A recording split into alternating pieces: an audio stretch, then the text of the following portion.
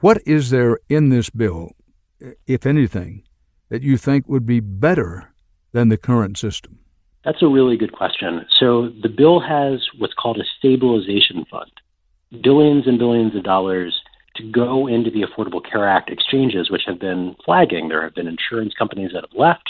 The premiums are rising. The exchanges are in trouble. The Republican bill does offer some structure to bolster that system. Democrats would say they've been asking for this kind of help for a while, and they just weren't able to get it until Republicans put it into their bill. But that seems to be needed to stabilize the system.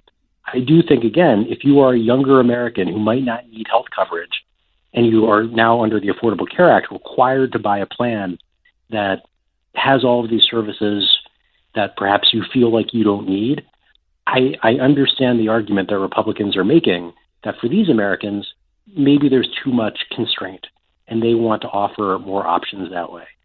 But overall, it's hard to look at this bill, which the Congressional Budget Office has said will reduce coverage by 22 million people and raise premiums in the short term, and see a lot of short-term winners.